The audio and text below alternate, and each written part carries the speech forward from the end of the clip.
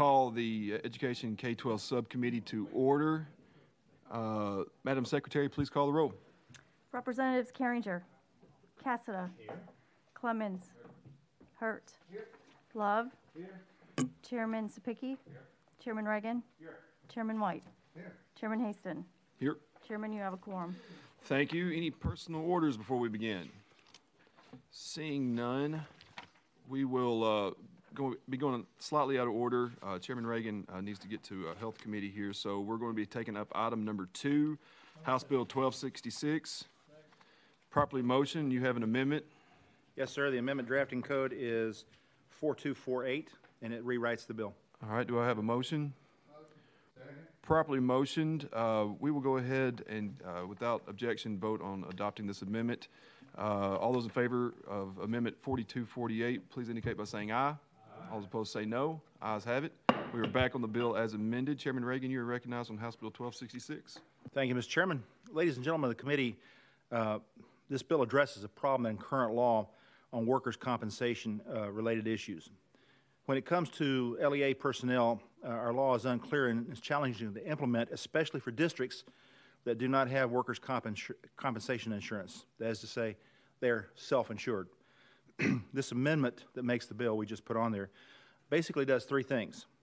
It clarifies what is required of an LEA that does not have workers' compensation coverage, in other words, is self-insured, and what it must do when it comes to an injury on the job. Clarifies the law by deleting the language shall be the same as LEA if the workers' compensation, and substitutes the language the LEA must comply with the personal injury rules of the State Board of Education. Personal injury rules for the Department of Education and the State Board give minimum requirements of what an LEA must provide for personal injury and personal injury leave, for a teacher, and dictates that the LEA must create a policy to address this. It also clarifies what full benefits are, that is to say, those benefits that the LEA provided and the employees opted into at the time the leave begins. And it ensures that a teacher will continue to be provided the same benefits as before the injury. Finally, it makes it clear that the benefits are the same as if the LEA had workers' compensation that could be provided for up to 1 year. Section D in the bill is simply a restatement of what is currently in the law. With that explanation, I stand ready to answer questions. Thank you, Chairman Reagan. Does anybody have any questions? Representative Clemens, you're recognized. Thank you, Mr. Chairman. Chairman Reagan, can you tell me the difference between the benefits as if they had workers' compensation as opposed to the personal injury rules of the State Board of Education? Chairman Reagan. I'm not sure I understood your question. So in Section 1 is what I'm asking about. We're changing the language, shall be the same as if the LEA had workers' compensation. Yes. What are the benefit differences between that a teacher would get as a result of that language as opposed to the language that they would get under the personal injury rules of the State Board? Chairman Reagan. If I understood your question correctly, and I may still have misunderstood, essentially what this is saying, that LEAs that are self-insured may have different benefit packages. This is saying that they must have the same as if they had workers' comp insurance, which all those that are not self-insured have. Did I answer your question? Representative Clemens? Yeah, I think you're trying to. I'm probably asking it poorly. I'm just trying to figure out what the difference in benefits to the teachers are under those 2 phrases, as currently worded. But I think you have answered the question. Thank you, sir. Any other questions for the sponsor? Seeing none, we will be voting on House Bill 1266. All those in favor, please indicate by saying aye. Aye. All those opposed say no. Ayes have it on the full education. Thank you, Mr. Chair and Committee. That brings us back to item number 1 on the calendar, House Bill 1288 by Representative Johnson. Do I have a motion? Motion. Second. Properly motioned. Representative Johnson, you are recognized on House Bill 1288. Thank you, Mr. Chairman. Here we go. Okay, so what this bill does, research shows us that removing students does little to create a more peaceful environment or safer schools. Students removed from the classroom are more likely to drop out of school, more likely to end up in the juvenile justice system. So what this bill does is it focuses on revising school discipline policies to reduce the emphasis on exclusionary practices. It focuses on school discipline policies that can be tailored to the specific needs of that community, and it reduces inequalities in educational opportunities. It also makes our schools safer and reduces the amount of misbehavior, and that is due to natural consequences that make the student who is misbehaving take a look at the reasons for their behavior, who it affected, and that they have to address that specifically. So it gives an accountability and a responsibility for the misbehavior that other actions don't. And a perfect example of that is something that we've done in schools for a long time, and I've never gotten it, but where you have a student who's cutting class, laying out of class. You know, I taught high school for much of my career, and you have kids laying out of class, and then they suspend them.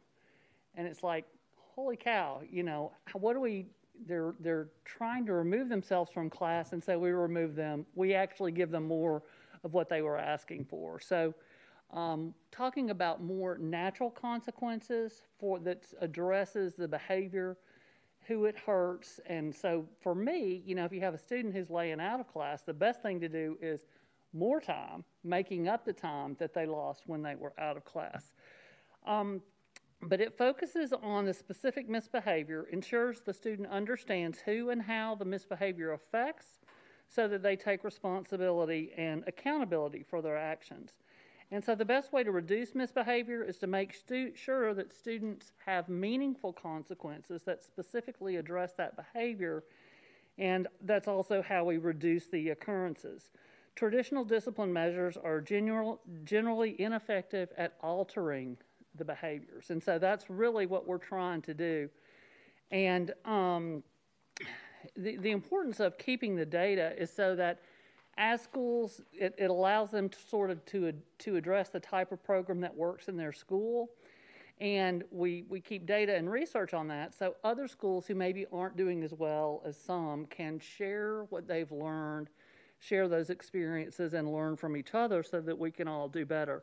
But you know, misbehavior, kids want to please. I don't care if they're kindergarten or they're high school. They want to please adults.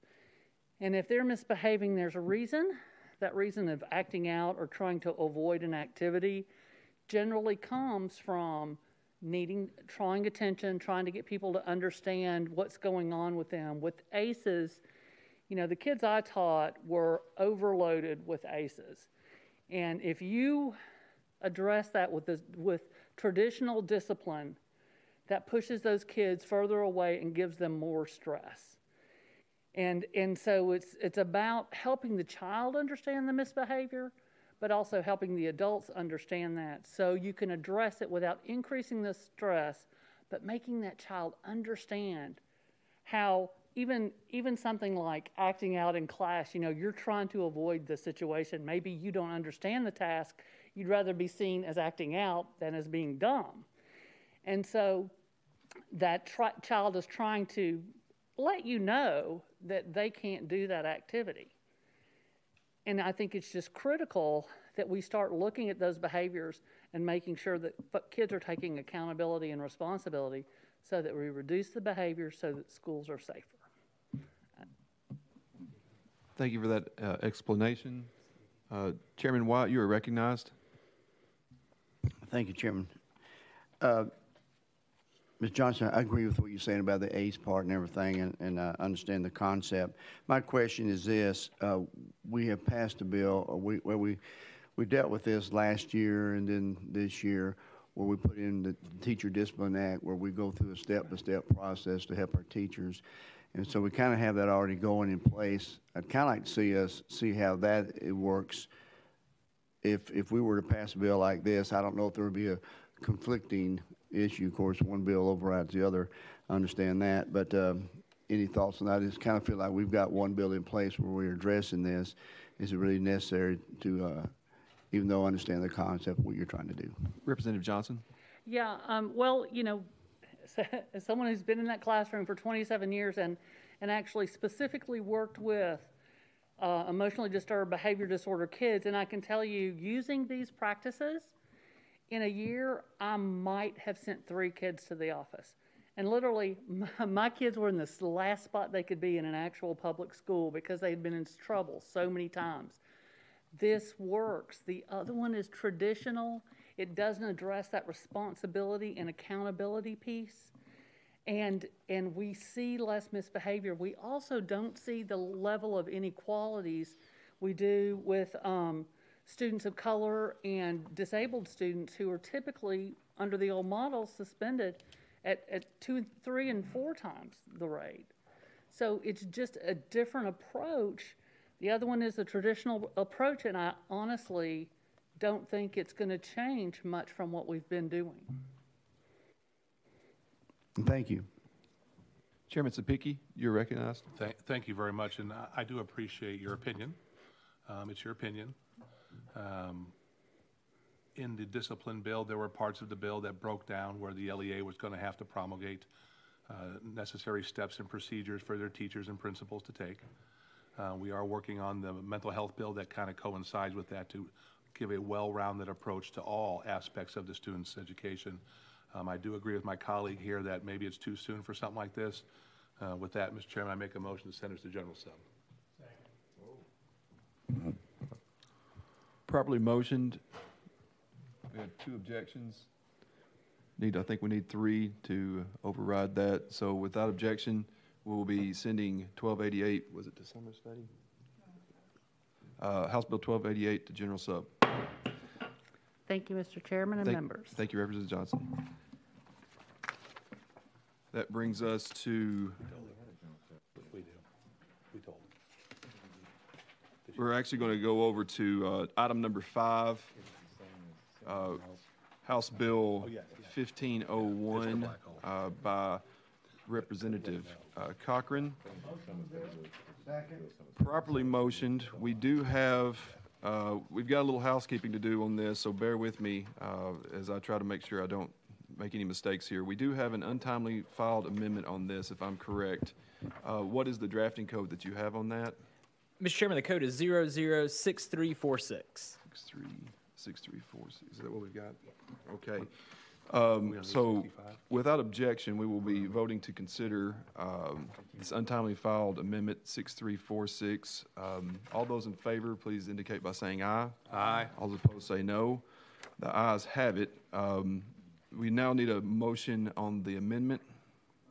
Second. Properly motioned. You are recognized on your amendment. Thank you, Mr. Chairman. And the amendment makes the bill. And essentially, this is kind of a... Hold on. Let me stop you. Let me stop you right there real quick. Since it does make the bill, without objection, let's go ahead and vote on adopting this amendment. And then I do think we have one more thing we need to do, and then we'll get on the bill with it being clean. So we'll be voting on adopting amendment 6346. All those in favor, please say aye. Aye. All those opposed say no. We are back on the bill as amended. Now, we do have a verbal amendment, a correction that legal called a drafting error. And I will need a motion and a second to consider this verbal amendment. Motion. Properly motioned. All right, you have it. I'm going to go out of session for a second and let legal explain this verbal amendment. Out of session. Katie Robertson, Legal Services. On page 8, subdivision C1, that's a list 1 and 2. So, and the word "and" should be added to the end of subdivision C1. All right, you've heard the explanation of the verbal amendment. All those in favor of adopting this, please indicate by saying aye. Aye. All those opposed say no. Ayes have it. All right, we're going to roll those. We roll that into one. We're going to roll that into one amendment, and we are back on the bill as amended. House Bill 1501. Representative Cochran, you're recognized. Thank you, Mr. Chairman. That was easy enough. This is really kind of a new way to look at those schools that are at risk to go into the achievement school district. This is not addressed schools that are in the achievement school district, but those tier 2 schools that are kind of right there on the cusp. And so it's the school turnaround pilot program where basically 10 schools in that tier 2 would be selected.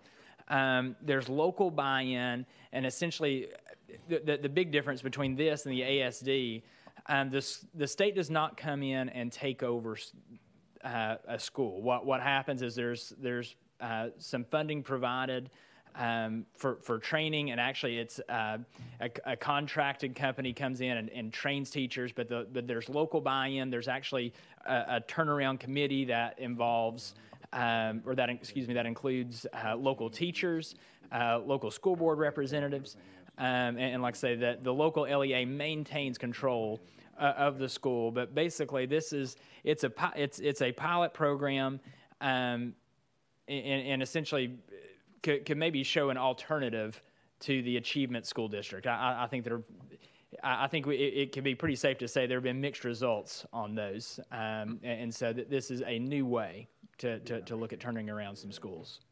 Thank you for that explanation. Chairman White, you are recognized. Thank you, Chairman of the committee. And let me support and back up Representative Cochran in this. This bill became involved with it last summer, really, and it's a 5-year pilot intervention program that we'll see if it works, so a school turnaround. One thing that we want, and we move at the speed of light around here, as I always say, and so this is why we had to go through this maneuver to get this back on, because we weren't real sure that this was being carried. But we are carrying this, and Senator Hale is kind of the mastermind behind it. But to intervene, one thing we want to do is keep schools out of the ASD, and if we can work with districts where you have schools that are in Tier 2 in danger of possibly moving into the ASD, this is a pilot program to work with these schools over the coming years, and that's the gist of what's trying to happen on this particular bill. And you'll have a MOU between the LEA and the turnaround experts, and DOE selects in cooperation with a local committee. Does that sound right? Yes, I believe that's a very accurate description. I think one other important thing to point out, there are numerous companies that provide these type of turnaround services, and so we would obviously be making sure that this is not written in a way that benefits one company over another. Any other questions? Representative Clemens, you're recognized. Yeah, how many companies do this? I can find out that answer. I can find, and I don't know, but I know that there are several. So, but I can find out that for you and get you that information. And so, how will this differ from the ASD? Representative Cochran. Thank you, Mr. Chairman. The big difference is that the local LEA maintains control of their school. Whereas in the ASD, the school is taken over essentially by the state. The state can come in and hire new principals, hire new teachers. None of that occurs with this program. The LEA maintains control. Obviously, if the LEA wants to keep those principals and teachers in place, they can do that. But it's a program where basically these turnaround experts, they provide training. There's funding provided by the state to pay for that training and to pay for this contract. Another, I think, an important thing and a big difference is this is a pay for performance. So essentially, you would determine on the front end of the contract, the school is here, we want it here. At the end of that 5 years, if it's not here, you're not getting the full amount of your amount of that contract payment. So that's another big difference is we're holding this company accountable for the results that they produce. Representative Clemens. So a school is going to be beholden to the instruction and guidance of a private company that contracts with the Department of Education. Representative Cochran. A private organization would come in and provide training for that school if they are selected for the pilot program. And then, like I say, there's also a local, if you'll turn to page 4, there's a school turnaround committee. And that committee makes recommendations concerning the entire turnaround plan. And so that committee consists of a local school board member, the principal of the school, parents from the school, teachers from the school. And these people are appointed by the Board of Education, by the director of school. So there's about 100% more local buy-in with this program than there is the ASD. And that's the big distinction, is the ASD takes away local control. Representative Clemens. Thank you, Mr. Chairman. Yeah, and I think the ASD is terrible. Yeah. It's a failure. Yeah. Don't get me wrong. I just have concerns here about the State Department and its contracting ability, choosing a vendor and then assigning that vendor to a school or an LEA and that school or LEA having no say in this private company that the Department of Ed has chosen on high, and creating an issue there where they're bound by what that private company is telling them or coaching them or however. That seems like it would create some issues, even with the local buy-in, which sounds great. I just think this whole model of sending somebody in to do train teachers and administrators' jobs for them is getting problematic. We continue to go down this path, so that's my concern. Okay, thank you. Representative Love, you are recognized. Thank you, Mr. Chairman. I have some concerns also. I have a few priority schools in my district, and I'm going to agree with my colleague from Davidson County. The Achievement School District has not been very successful in helping those schools get out of priority status. If I'm not mistaken, the option of having your own turnaround plan was always there, but you had to develop that, and I think in the last iteration of proposals, there was even thought about having different tiers of schools and ways to get out. I think this probably incorporates part of that. My concern and question is, what happens to the school if at the end of 5 years, they are not ready to come off of this list, and this contracted company has not gotten their payment? Do they now go into the ASD? No, I at that point, I don't. It's not an automatic designation to the ASD. I'm sure at that point the department can look at the school's performance and determine whether or not it should. But no, it's not. Certainly, if they did not improve at the end of the 5 years, it's not an automatic designation to the ASD. Okay. Representative Love. And my concern is that,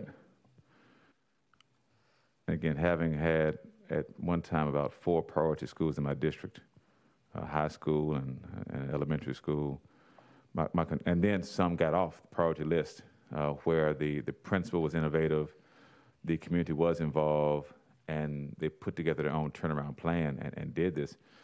And some funds were provided, I think, from the state to do this turnaround. And I think even Shelby County has a model where they had schools in their improvement zone that outperformed the ASD. And so I do have concerns about having a private company that, from a list that's provided, that's not generated by local organizations, but provided by the state, generated by the state. I have questions and concerns about that. Secondly, I have questions and concerns about the fact that if a school does not get off the priority list at that moment, they may perpetually be in this cycle of being on a priority list, this company getting paid just to have this contract, even though it's a pilot, right? That it may get a contract signed again, and then what we have then is a situation where the next generation of kids coming through that school end up being the ones who are stuck in this vicious cycle. Right. Representative Cochran. Thank you, Mr. Chair. And again, I think one of the safeguards in this system is that the company, because you'd mentioned, does the company just continue to get paid even if they're not making progress? And I think that's maybe one of the innovative parts of this program is that the company does not get paid unless they meet those benchmarks. And so there's kind of that incentive there. Also, again, it's my understanding that the idea is it's not that they just come in, train you with a few in-services and leave, but they actually are coming in to equip teachers, to equip the administration to be able to do this once they've gone. It's designed in a way that it's not meant to be permanent. It's that they kind of come in, show you a different type of way to do things. I guess, again, kind of provide a unique skill set there and teach you how to maintain that after they have left. And again, with the ultimate goal being to keep them off that ASD list, which, I think we kind of all agree has not had the results that we wanted. Representative Cassida. Chairman White, you're recognized. Thank you, Chairman. I was just going to address that. Well, I think we got off a little bit off the point about the pilot. the private company or anything.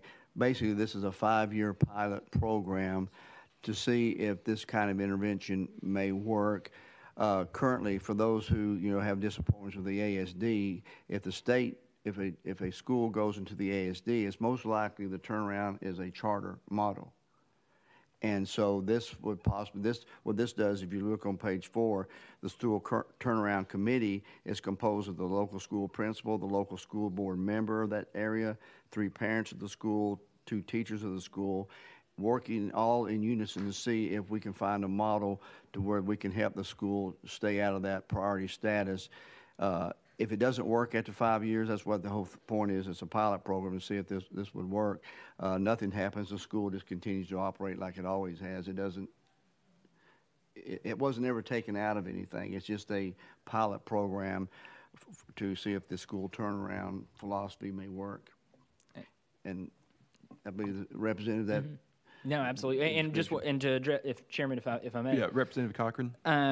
Just to address one other question that was asked earlier, the state doesn't choose the company for the local LEA. So there will be a list of companies that are approved based on certain criteria, and it's the local LEA that chooses from those vendors and contracts with it. So it's not a mandate from on high that you will go with this company. That local LEA looks at that list, and then they actually contract with the company. So again, just more local buy-in.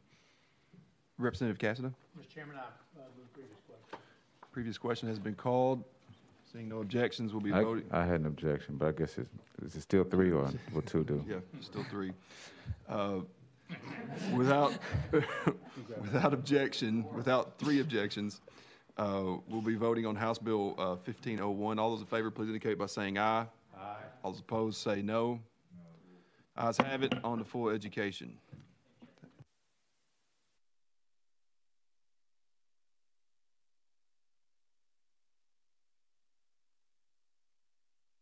Sorry, we're going to take up item number 1 on the addendum calendar before we come back to a couple of mine on the regular. We'll be on House Bill 1591.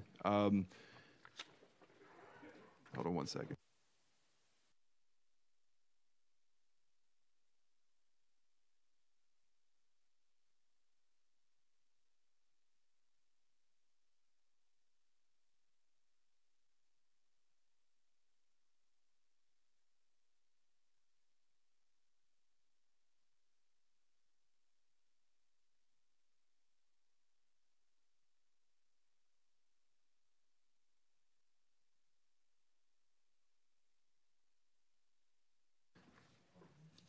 All right, we are going to be on House Bill 1591. Members, the only motion in order at this time is a motion to reconsider. Is there a motion to reconsider by a member who voted on the prevailing side? Representative Hurt.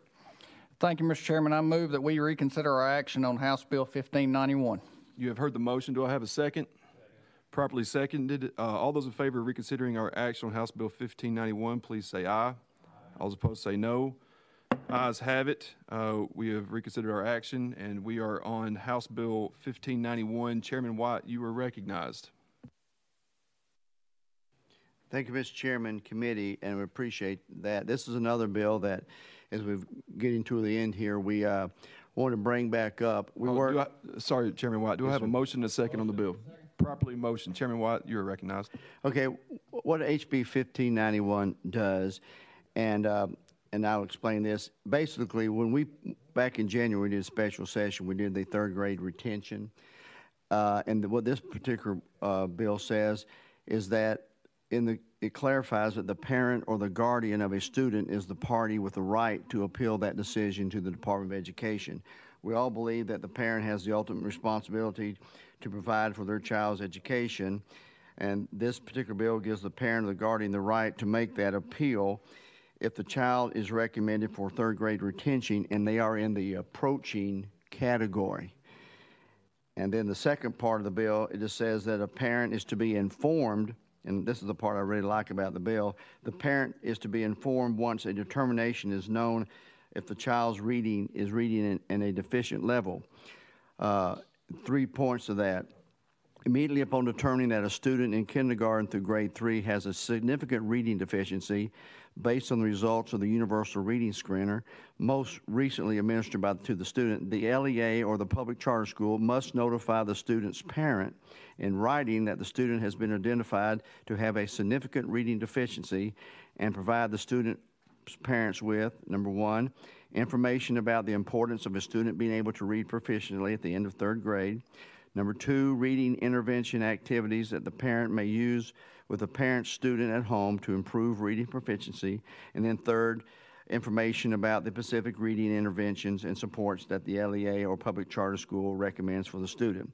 So number one, give the parent as much notification early that the child needs intervention.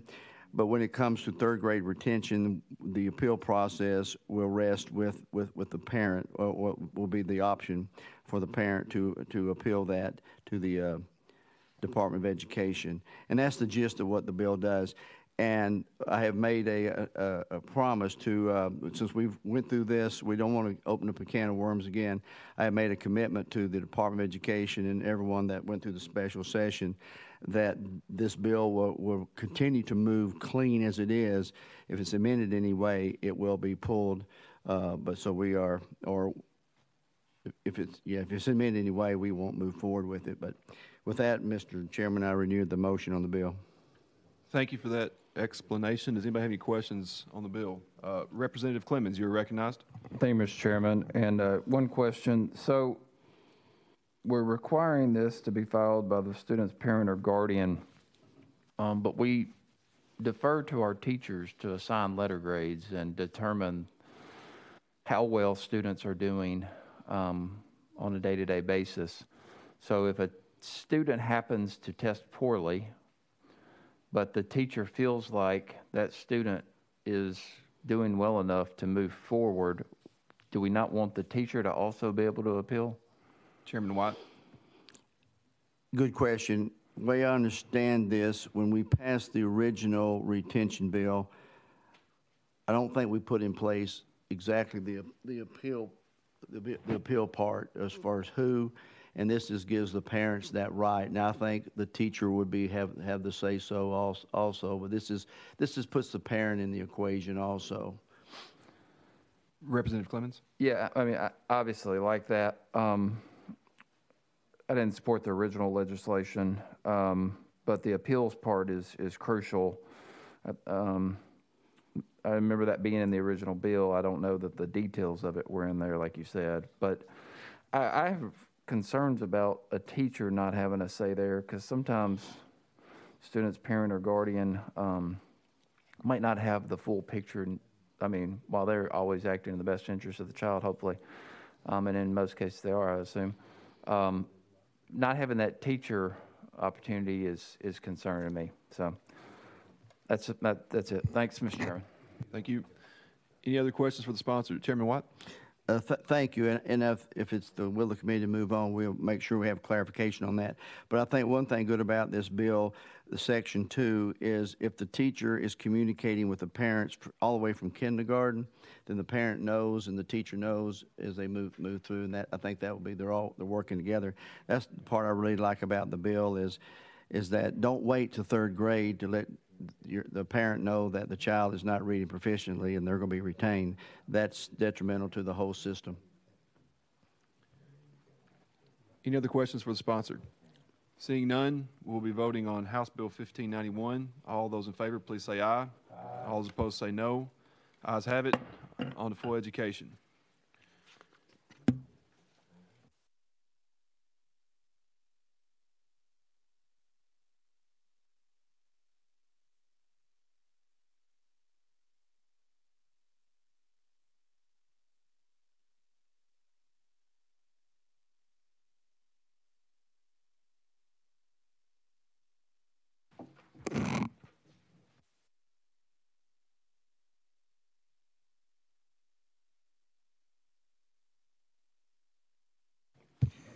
Committee, we're now on item number 3, House Bill 865 by Chairman Haston. Chairman Haston, you are recognized. I don't see an amendment on your bill. Is that correct? No, thank you. No, it is not. Okay, you're recognized on 865. do I have a motion? Motion.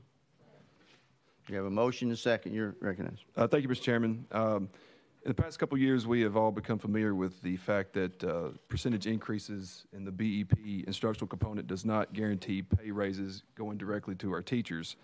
What this bill does is help guarantee that these BEP instructional component increases reach the teachers that need it the most by having the state salary schedule match the BEP instructional component percentage increase. In other words, the set teacher salary minimum would raise that same percentage as has been increased in the BEP.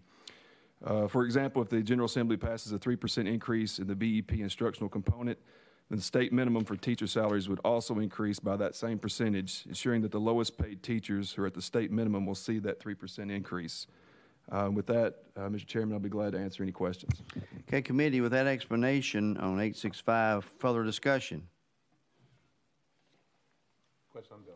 The question's been called. Do I have an objection to the question? Hearing none. All those in favor of moving House Bill 865 out to full committee indicate by saying aye. Aye. Opposed?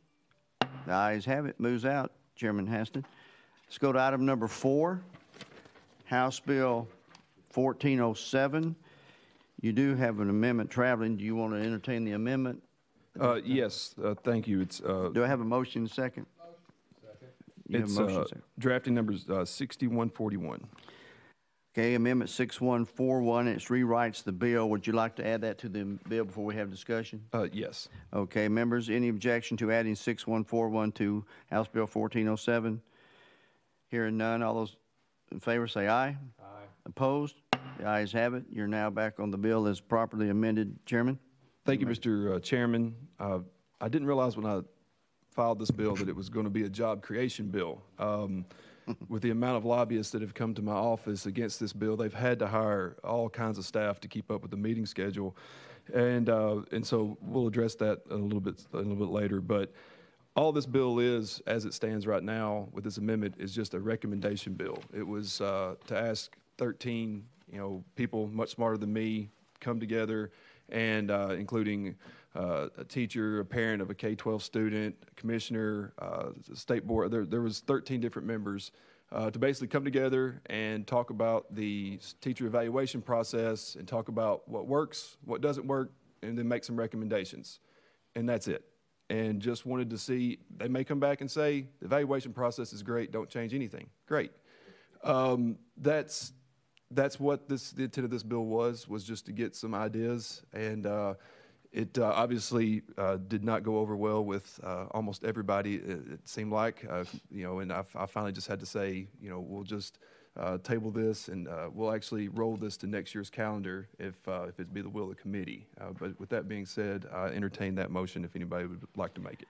We have a motion to roll this to next year by the Representative Haston. Any objection? There's been a second.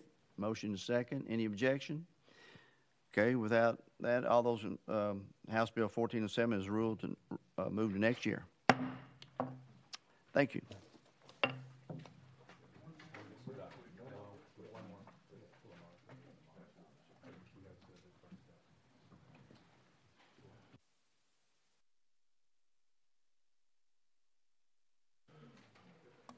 I believe that brings us to the special calendar, correct? That brings us to the special calendar of item number 1 on the special calendar is House Bill 46, which will be going back to the clerk's desk without objection. House Bill 46 is going back to the clerk's desk. And with that, committee is, anything else to say? Committee is closed subject to the call of the chair. We're adjourned.